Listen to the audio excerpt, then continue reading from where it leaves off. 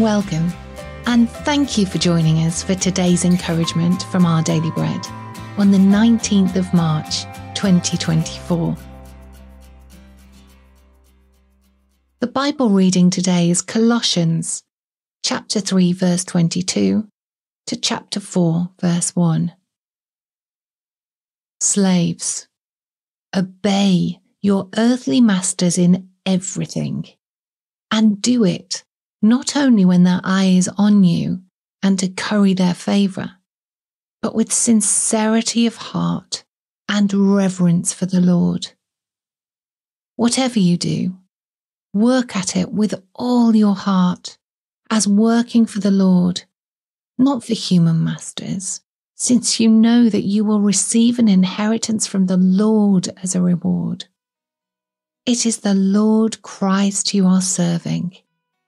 Anyone who does wrong will be repaid for their wrongs, and there is no favoritism. Masters, provide your slaves with what is right and fair, because you know that you also have a master in heaven.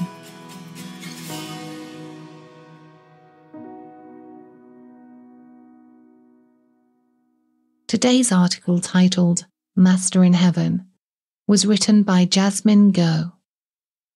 Singapore's Ministry of Manpower announced in 2022 that all migrant domestic workers must be given at least one rest day a month.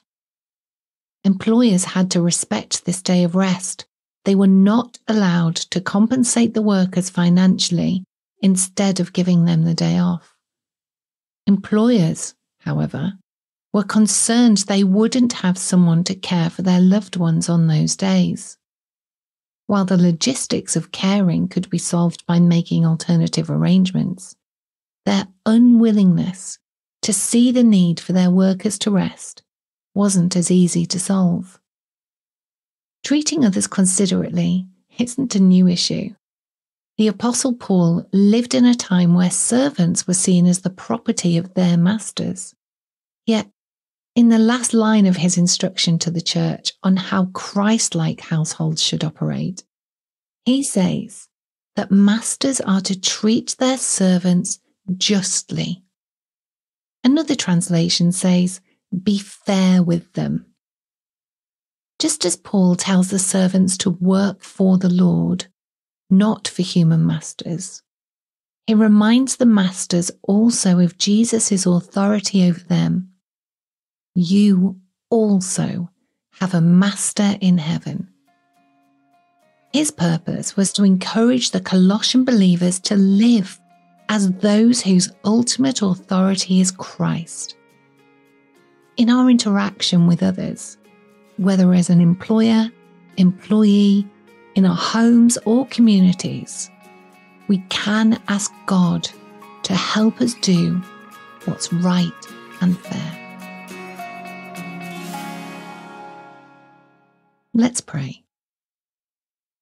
Heavenly Father, please forgive me for times when I don't treat others fairly. Help me to submit to you as the master of my life. Amen. Thanks for listening today.